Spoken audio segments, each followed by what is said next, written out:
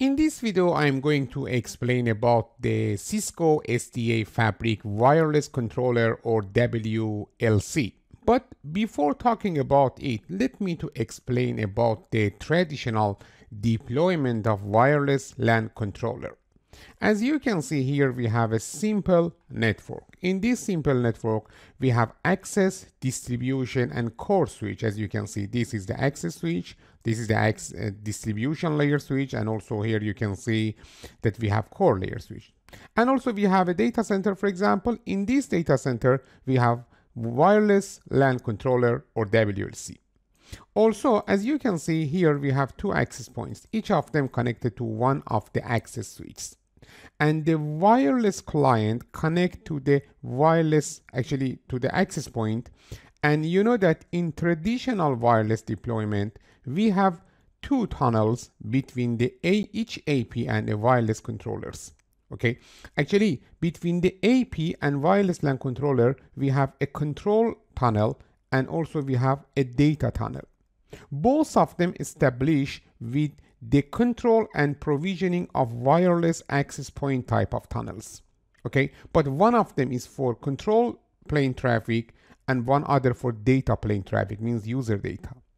All traffic, actually all data traffic wirelessly received from the endpoint will tunnel to the wireless LAN controller, and after that from the wireless LAN controller those traffic will forward to the destination. Actually, as a review, we know that in traditional wireless deployment, the wireless LAN controller is typically centralized, and all control plane and data plane, means wireless client data traffic, need to be tunneled to the wireless LAN controller through the control and provisioning of wireless access point or CAP/WAP tunnel.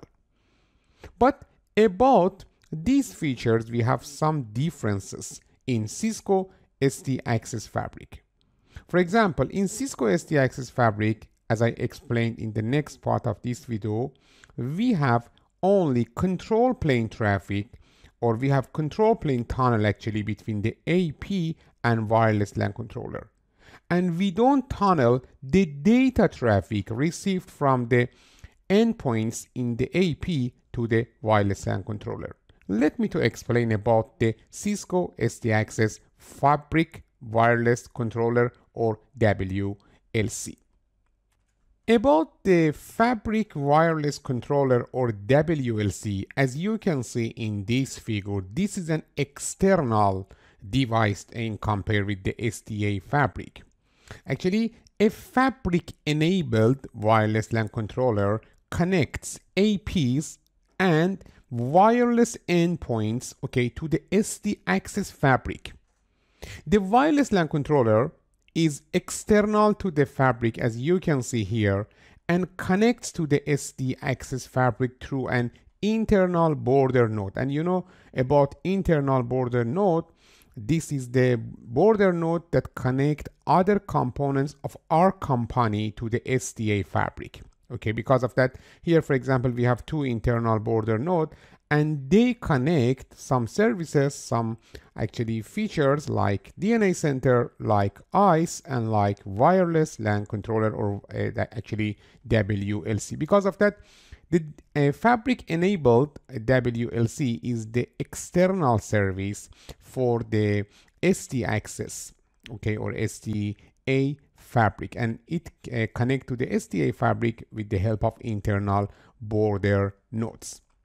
And also, a Fabric Wireless LAN Controller or WLC node provides onboarding and mobility service for wireless users and endpoints connected to the SD Access Fabric. It means that when you move, for example, from this place, this AP to other AP, this is the function of wireless LAN controller that register your new location into the control plane node. What does it mean? It is like the edge node for wireless clients. You know that each edge node, okay, for example, the fabric edge, the left fabric edge, when detect wired devices, wired endpoint, it should register it into the control plane node. And here we have similar functionalities. When you move from one AP to the other AP, this is the function of wireless LAN controller or WLC that register your new location, your new RLOC into the control plane node. It means that WLC is like the fabric edge for wireless clients. Okay? Because of that, a fabric wireless LAN controller or WLC also perform, beside of this, PXTR registration to the fabric control plane on behalf of the fabric edge and can be thought of as a fabric edge for wireless clients. Now you can easily understand it. The control plane node maps the host EID to the current fabric access point and fabric edge node location the access point is attached to.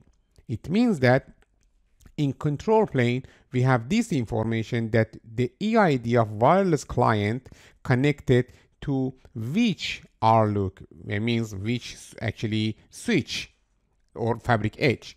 In control plane, we have this information. Also, as you can see here, in compare with the traditional actually WLC, in traditional WLC deployment, we have control plane and data plane tunnel between the AP and wireless LAN controller. But here we have only control plane tunnel with wireless LAN controller. And again, we use CAPWAP, okay, the control and provisioning of wireless access points. But instead of forwarding all traffics of wireless clients to the actually wireless LAN controller or WLC, we don't forward them, and we forward them from the with VXLAN, Virtual Extensible Local Area Network Protocol, directly to the destination. Here we have some notes, you will learn about them. But as you can see, it is better. Why we need to forward the traffic to wireless LAN controller outside of the fabric and again inside of the fabric? It is not efficient. Okay. In SD access, the wireless control plane remains centralized, but the data plane is distributed using VXLAN directly from the fabric-enabled APs. These two AP are fabric-enabled APs. Okay. As you can see here, we have the SD access deployment of wireless or that wireless LAN controller. Also, about the, let me to give you a little more detail. Look at here. We have fabric AP. Fabric APs establish a VXLAN tunnel to the fabric edge, okay, to this fabric edge, to transport wireless client data traffic through the VXLAN tunnel instead of the CAPWAP tunnel. For this to work, the AP must be directly connected to the fabric edge or a fabric extended node. Don't worry about the fabric extended node. Using a VXLAN tunnel to transport the wireless data traffic increases performance and scalability because the wireless client data traffic doesn't need to be tunneled to the wireless LAN controller via CAPWAP, as in traditional wireless deployment, because the routing decision is taken directly by the fabric edge.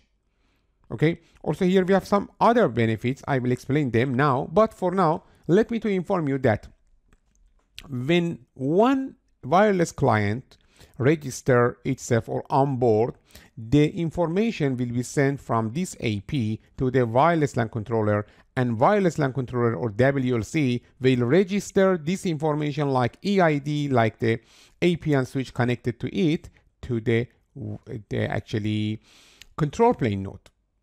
And because of that, and also when you move to other device, again we have this information from the wireless LAN controller register into the control plane node. And when we want to send traffic from this wireless endpoint to other wireless endpoint, the traffic will be tunneled from the AP to the edge node, and from edge node to the destination edge node according to the information received from the control plane node with the pool model. You know about it, how I can reach to for a specific EID. Control plane node says with this RLOC, and then you can establish VXLAN tunnel. And because of that, the path of data traffic between these two endpoints is from AP, edge node, AP. Okay, it is easy. Also, here we have some other details that you will learn more than is about them. For example, you know that when one client authenticate, wired or wireless, with the help of Cisco ICE, Cisco ICE will assign it SGT tag or SGT, a scalable group tag, okay, and also some VRF-based policies. Because of that, the next function of it is, in addition, SGT and VRF-based policies for wireless users on Fabric and SSID, for example, are applied to the Fabric edge in the same way as for the wired user. As a summary, Fabric-enabled wireless LAN controller takes part in the control plane operations, such as registering the wireless clients to the control plane node, but does not participate in the data plane. Its role is to connect Fabric access points or APs and wireless endpoints to the Cisco SD Access Fabric. The wireless client connects to the Fabric APs, and the Fabric-enabled wireless LAN controller registers them to the control plane node, and wireless client RLOOK, including the AP that the client is connected to and the local edge node for the AP is connected to. And finally, the Fabric AP forms a CAP-WAP tunnel to the wireless LAN controller and a VXLAN tunnel to the edge node, as you can see here. Once the wireless client is associated over control and provisioning of wireless access points or CAP-WAP, client traffic uses the Fabric through the AP to edge, okay, VXLAN tunnel. Consistently, policy can be applied for wired and wireless clients with Cisco SD Access because the data path is through the Fabric for wired and also wireless traffic. In future, we will learn more than this about the Fabric Wireless Controller or WLC, but for now we can understand the differences between the implementation of wireless LAN controller in traditional LAN and in also Cisco SDA Fabric. But when you implement it in the Cisco DNA Center, you will better understand the detail of its functionality.